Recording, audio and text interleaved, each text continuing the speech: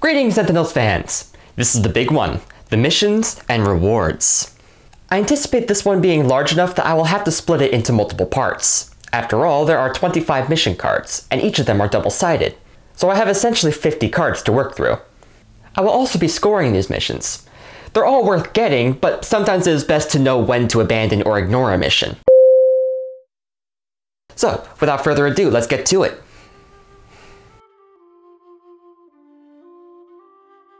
I'm scoring each of these missions on a scale of 1 to 5. 5 being good enough to grab at any time, and 1 being a mission you might want to consider ditching. My scores are based on my perception of how useful the reward is versus how difficult it is to accomplish the objective. Do note, even the cards that I score as a 1 can be incredibly useful. Always keep the context of the game in mind. I'll be going in alphabetical order by mission name, since that's how they are ordered in the app and in the wiki. So we will get started with a true hero in the end. This mission asks you to have heroes hit themselves 5 to 7 times for 2 damage each. Annoying, but not terribly difficult. My issue here is that these hits can only happen at the end of that player's turn, meaning that it is impossible to accomplish this task in 1 round, like you can with most missions, unless you have a later hero swap for it. You are also having your heroes hit themselves, which can get costly if you have some hero damage buffs going. It's also a mission that requires some fiddling, keeping track of what heroes go where so you can accomplish it in the first place.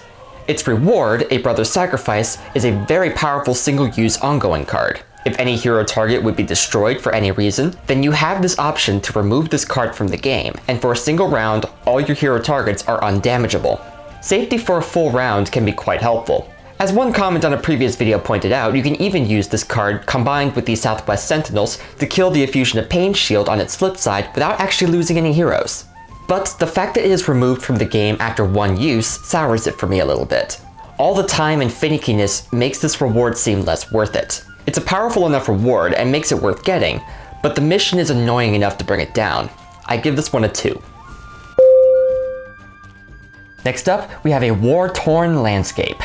This is another mission that is more annoying than anything. It plays 2 environment cards at the end of that hero's turn and asks you to clear the environment by the end of another hero's turn.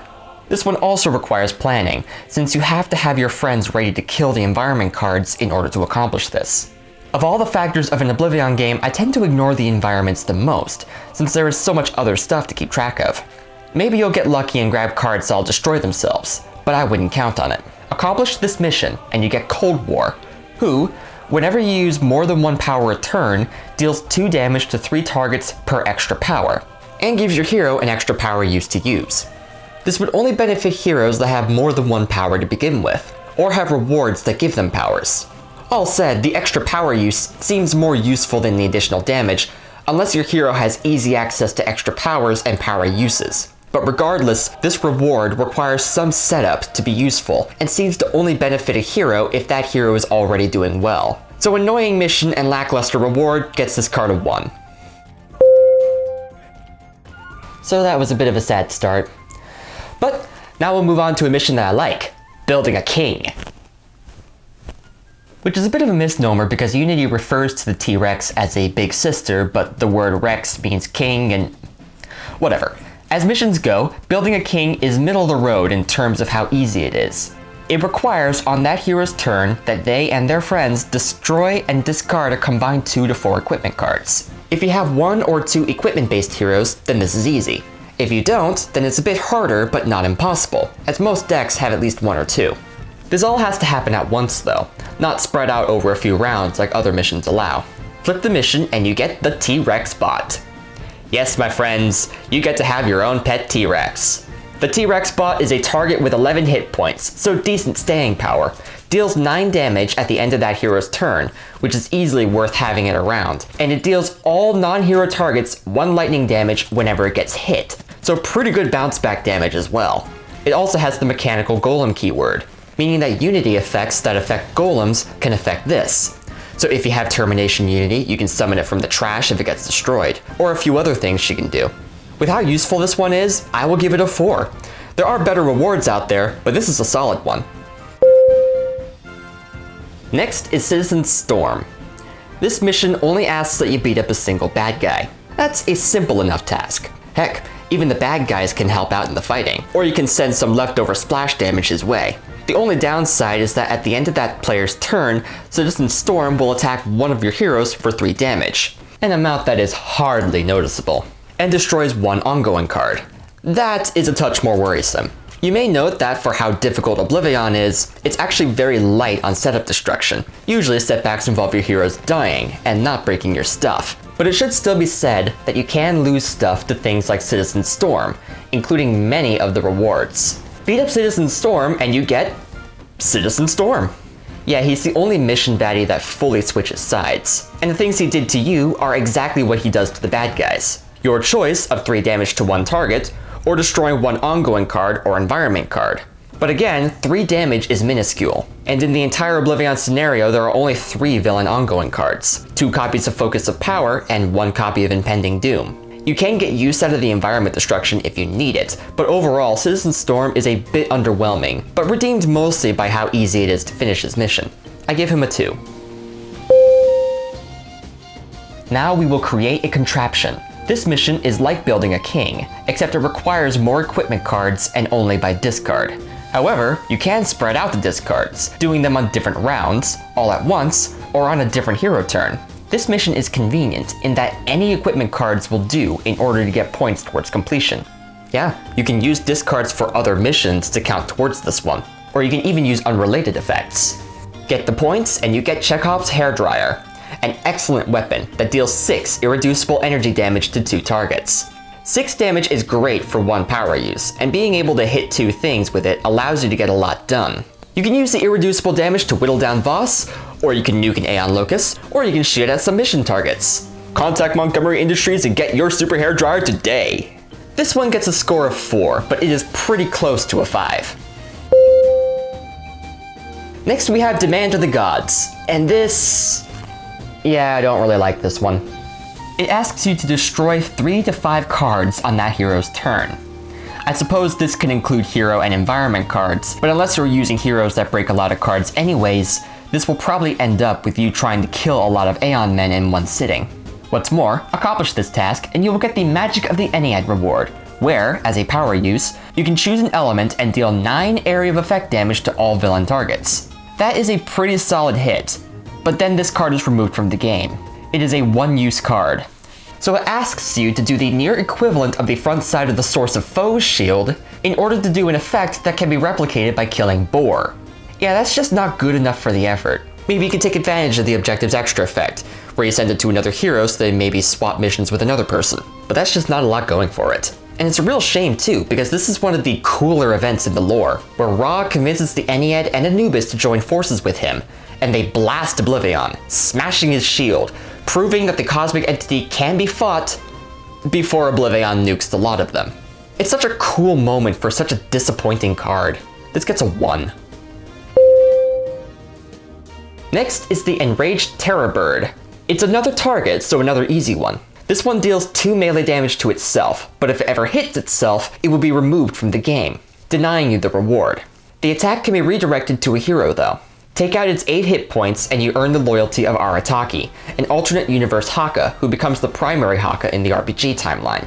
She acts as a powerful tank, redirecting damage dealt to her hero and her hero's other targets to her, and she receives 1 less damage from all sources. Now, because you have a time limit in OblivAeon games, I find tanking strategies to not be quite as helpful as in classic games, but Aratagi can be useful for saving your hurt heroes, protecting important targets, saving the carrier of the OblivAeon shard, or just denying a small amount of damage. For that, I give this card a 3. Next, we are going on an expedition to Atlantis.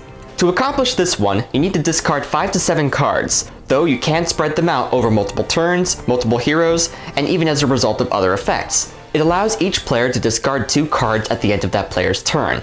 This one is even less picky than Create a Contraption, as any cards will do. Drop enough cards and you'll get the Atlantean Conduit. Its effect is simple. It gives its hero an extra card draw and an extra power. That isn't really all that much when you consider what mode we are in. Again, not every hero has a load of powers that they can benefit from having extra uses. And when you get a good strategy going, you are more likely to want to keep using the same power from out of turn. You also have to consider that this one requires your hero to have a bit of setup, So like Cold War, it pretty much is only a benefit if your hero is already doing well. I'm giving this a 2. But now we are going to do some stealing. Time for a filter heist. At the end of that player's turn, they must reveal the top 3 cards of their deck. If they get at least 3 keywords, then they get the reward. This is possible for every hero, since I believe they all have at least one one-shot, one ongoing card, and one limited card. And it becomes even easier for those with equipment cards, and those who have special keywords in their decks. So this mission is very easy to accomplish. Flip the card, and you get the Infinity Cannon. This card has the gun keyword, so any of Expatriate's cards that interact with guns can interact with this, and this card has a power. First, you may either play an ammo card or draw a card. Then you may deal 5 damage to one target. 5 damage and a card draw is pretty solid for most characters, and Expatriate can get a bit more use out of it with her ammo cards. Not quite as amazing as Chekhov's hairdryer, but great nonetheless. This card gets a 3. And now we have Form the Mecha-Knight. This Power Rangers / Voltron mission is Idealist's vanity project, but it does get results. At the end of that player's turn, every hero in their battle zone gets the option to reveal, then draw or discard the next card in their deck. If every hero playing in this game is in the same battle zone, and they all choose to discard their cards, then the mission flips, and you get the Mecha-Knight Ultra Strike. Or, as I'm sure Idealist puts it, Mecha-Knight Ultra Strike! Hya! Hya! Hya! This card gives you a power that deals a target 1 damage 5 times. Without buffs, this comes to 5 damage, but with a +1, you then get 10 damage. A +2, 15. A +3, 20. Give this to Mr. Fixer and watch all before you turn into red mist before your eyes. It's also a concept card, so it can interact with Idealist's deck, allowing for easy retrieval if it somehow gets destroyed, or you can stack fragments under it. Sadly, giving the Mecha-Knight fragments does not increase its damage, but instead allows it to target more enemies. Still, this card's insane damage output earns it the first 5 on this list. And right off the bat, we get some great fortune. After taking this mission, at the end of that player's turn, they choose a card in their hand and then reveal the top card of their deck. If the 2 cards have at least 1 matching keyword, then you get your reward. I'd say you have equal chances of getting and not getting the reward on your first try, though some decks are better at it than others. You can choose decks with a large concentration of one type of card, or decks with a lot of keywords to work with. Digital players have an extra advantage in that they can check their decks for what cards are still in there, while physical players will need to do some card counting like a clever blackjack player. If your gamble pays off, then you get a lucky break. This reward is amazing. At the end of that player's turn, they reveal the top card of their deck. Every player, including the reward's owner, gets to play a card that matches a keyword of the revealed card. Then that card is played. Yes, allowing 1 to 6 card plays for the low price of nothing can be fantastic. It's perfect for setup and damage blitzes. All you need to do is see where your luck takes you. We have our second 5 in a row right here. Coming up next, we have representatives from the Inversiverse. We start with the villain Hellion, an evil version of Fnatic. This is another target to beat up for your reward, so another easy mission. She does hit the mission's owner, and then all the heroes in the area, but she's not a very bad opponent. And when you send her back to Hell, you get a new ally, a good version of Apostate named Seraph. At the end of that player's turn, Seraph can deal up to 3 targets 2 irreducible radiant damage. That would make it on par with Cold War. However, first it is irreducible damage, meaning you can chip away at Voss with it. Second, he has another ability, where if he is dealt radiant damage, he allows his player to either use a power or play a card. Now how would that be helpful, you may ask? After all, there are literally no bad guys in the OblivAeon scenario that deal radiant damage. Outside of shenanigans like Twisted Ether or the use of the Temple of Zhulong environment, how would that help? To which I have to remind you the same thing I have to remind people who don't understand Absolute Zero. Heroes are allowed to attack themselves.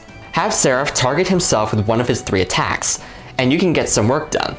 This character won't be a game changer, but it's solid help. He gets a 3. And now we have Hermetic Evolved. This is the gorgeous transformation that Hermetic gave himself while working his blood magic. He attacks all heroes, and all heroes hit this way then attack themselves, making him a bit more dangerous for teams with damage boosts. However, take out his 11 hit points and you get to raid his lab and steal his Bloodstone. I love the Bloodstone. It's a wonderful safety net. Yeah, you need to discard a card every turn to keep it around, but if the hero carrying it would be killed, the Bloodstone gets destroyed. That hero is healed to full hit points, and all other hero targets in the area heal 6. What's more, unlike a Brother's Sacrifice, you can use the Bloodstone again once it activates. You just need to either retrieve it from the trash, or if that hero is unfortunate enough to get taken down after that, your next hero can pick it up. Easy to grab, cheap to maintain, and reusable? I think that gives the Bloodstone a 5. And that's all for now. I have taken care of 13 of the missions and rewards. Next week, I'll take care of the other 12. Take care, friends.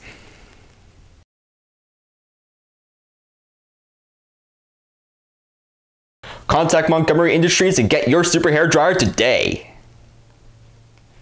For the low, low price of $9.99. I don't know. Or, as I'm sure Idealist puts it, Mecha-Knight, Ultra Strike, yeah!